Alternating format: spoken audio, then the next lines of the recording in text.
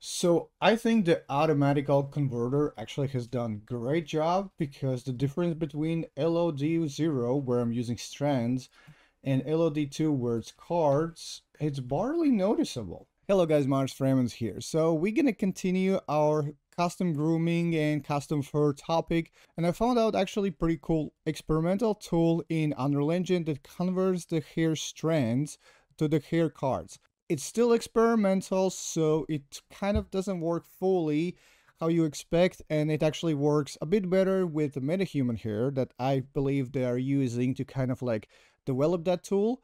Then it actually works on like some custom stuff like a custom fur that I made in a blender. But last week I played around with parameters and I think figure out kind of the middle ground, which settings work. And if you want to just play around with the experimental tool, you can jump into it, and I'm just going to show you the settings that I found out works the best, and you can use as a starting point to kind of like convert your strands to the cards for your gaming characters. So let's jump into it. So before I go over the conversion process and how to use the plugin, I'm just gonna quickly show two results so you can see if it's even worth it to do it. So here we have LOD character and here we have LOD2 character. Because I'm using like strands for my LOD0 and LOD1, and then starting from LOD2, I'm using cards. Well, at a far distance, there is basically no difference. Like really, they look so close.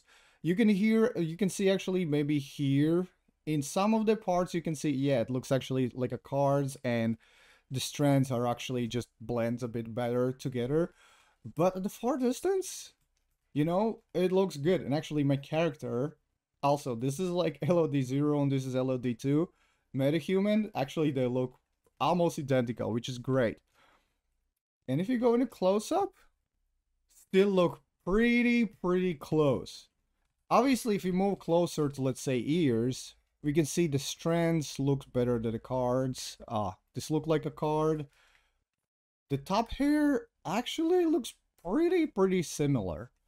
And for the body, in some places, it actually looks better, even the cards, than the strands. But we can see here is a bit like, again, like, if we totally zoom in, we can start to see the card pattern. But again, like, for your cinematics or some cutscenes, you would use your LOD0 strands. And for the gameplay, walking around with your character, you would use cards. And at the far distance, actually, if your camera is, for example, here, you can't tell the difference. And just to kind of like show that it's really cards and the strands, I just gonna shift to wireframe, and we can see, yeah, see, this is using strands, so obviously there is no geometry. And here for the cards we have geometry. Even the metahumans look pretty close. So I'm actually pretty happy with this tool and the results it gives. Again, it's experimental, it doesn't work fully how you expect, but I'm just gonna show you the setting. So the first thing we're gonna do is you're gonna need to go to the plugins, open the plugins, and search for the hair card generator. So that's the new experimental plugin that's out there. So once you enable it, restore the engine, and you are back. For the previous tutorial, everything else, like so, I assume you have watched my previous tutorial and you have made your own grooming asset. You can also convert metahuman hairs because not all of them has LODs. But anyways, so I'm gonna import my body here. Let's click import. And now let's start with some setup. Let's open it up. So the same as before, we're gonna set up hair width, and I'm just gonna bring down the tip scale to something like 0.1, so we can see what we are working with. And there are multiple settings. So first thing you want to do is set up two materials. We can set up two materials, and one is going to be for the strands and one is going to be for the cards. So you can use actually metahuman hair, so it's going to be hair. So you can use like M hair and cards. So you can use just default ones for the testing purposes. So, and if you want to use the texture, what you can do is just open any of these. So this card is actually, So this card is actually a child of this one. So whenever you're gonna modify the master, it's gonna modify these two. So as we can see, the hair card, its parent is this hair. And then if we go more in, we can open this one, and this is the master. So this is how the master would look. So this is the master material of the metahuman hair. I would suggest you to make your own copy. And to use your own texture, all you need to do is actually just plug in here hair texture. So basically this hair dye is plugged in here in a hair dye color. So you unplug that and plug into your texture. In my case, I have added the switch, so I can like toggle between, you know, use the texture or use the custom color. And for the texture, the same as we did in previous tutorial, we need to plug in this root UV. So you take this root UV, plug it into the hair texture, and then grab this one and plug it in a hair day color to use the texture. And after you do that, only thing you actually need to do is grab your child material that you create.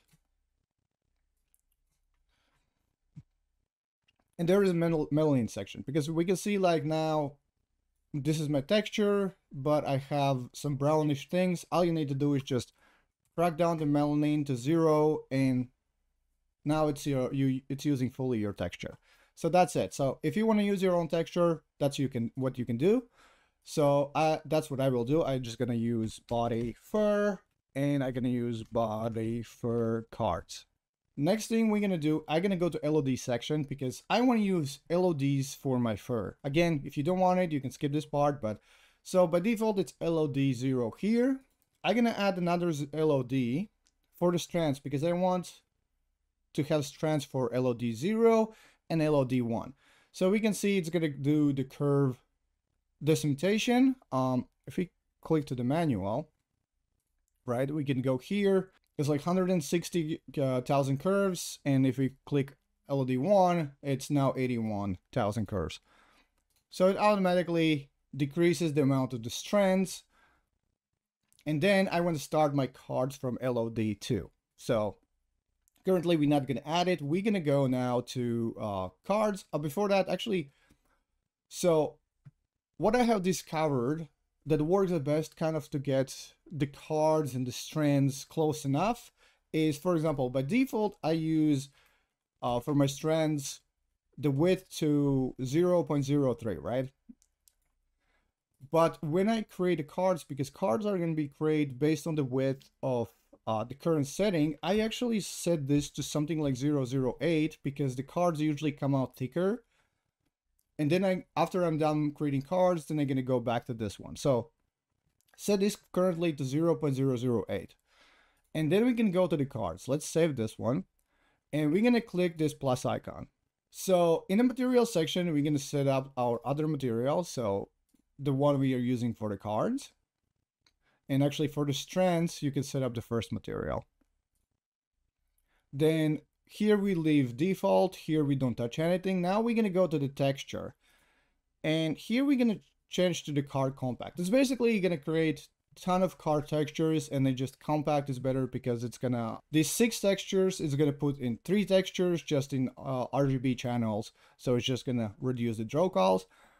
Group index, we're gonna leave it to 0. For LOD index, I'm gonna put LOD 2 because we have LOD 0, LOD 1, and we want our card to be LOD 2. So if you, for example, don't make LOD 1 here, for example, you just have LOD 0 and you want a card starting from LOD 1, then you're gonna put here LOD 1. Now we're gonna click this generate hair cards, and I'm just gonna go quickly over these settings. And the thing is, majority of these settings currently don't work as it should. So the first one is generate all geometry groups. So for example, as we did in previous time, for example, for the face, I had everything under the one group. So I had a face hair, long hair, ear hair. So I had 4 different actually hairs under the one group asset. So this makes sure that they're all, for all of them are generated the cards, but currently this doesn't work. At least not for me. When I try to use this, when I try to put multiple groom assets under one groom, like making multiple groups, it was crashing. So what I suggest you is, like, if you have multiple things, like I have here, export them one by one. Because previous time I showed you that you can actually export is as a chunk, but export them and as a separate things. For example, like we can see here, I have hands and feet missing. Normally I would put them all together, and then would have here under the strands, I would have group ID 1, I would have body fur, then I would be feet and hands, but it's all separate because currently that option didn't work for me well, so it was crashing, but still leave this a tick. So the next one is reduce cards from previous LOD. So this is like when we're gonna generate the first card, and then in the next one, this option gonna appear. So basically you can generate next LOD from the previous, you can generate the next card based on the previous card. In theory, when this plugin is going to be done, it's going to work probably really well. Currently it doesn't work, so I was just using the strands instead of previous LOD to create, so I just ignored this option because it didn't work well. Then there is a use reserve space from previous LOD. This is like about the textures, so you can have, instead of for each card LOD, you can have all of the textures in one texture. In theory, when this tool probably is not going to be experimental, it's going to work better. In my case, it was giving problems, and you're going to see, like, when I'm going to create the first LOD, it's going to make more sense. So we have atlas size, so this is basically the texture resolution. And then we have these, we can set the amount, how many cards we want, the texture size, triangles, and how many flow hairs. So for example, if you have these small hairs that I have here, you can set up how many you want them to stay there in the cards. So if you don't want any these kind of small hairs, you can just set this to 0. I'm just gonna leave for my LOD2 everything is default, and I'm just gonna click generate. So after the generation process is done, we can see generated these textures, and now currently if we're gonna make another LOD, it's gonna create a new texture. But again, as I said, there's that option that you can combine them. So basically, if you have 4, then it would be like a grade 1 here, 2, 3, 4. But currently it doesn't work. I was losing actually a lot of detail.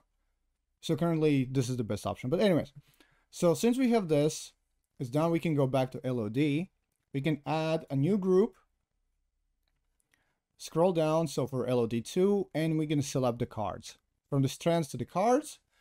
And now we can see that LOD2 is cards. LOD0 strands, LOD1 strands, LOD2 cards. Great. Now I'm just going to quickly actually show impact. So for example, like we have this one, and if we instead would actually set up the texture space, let's say we're going to set to 4K uses 50% space of the combined texture, and if I'm going to now generate it, we can see that it's switched actually here to the 50% instead of full, and then next you could put next LODs here, let's say 25, 25, 50 here, 25, 25 here. But my whole problem is, you can see what's happening. And again, this is experimental, and I'm sure that in release or in a beta, we're not going to succeed this, but currently, as I said, this doesn't work for me. If I put any number to cut down this one, it immediately impacts how my cards look. And I don't know, maybe I need to crack up these numbers and stuff like that. But currently, so combining these textures between card LODs doesn't work. So I just reset this to 0 and I generate. I mean, we can see my card mesh looks immediately much better with using a full texture. So that's kind of a small trade-off right now, that for each card you can have your own texture. So if you want to create the next level, let's say I want to create now LOD3 with even less, card information.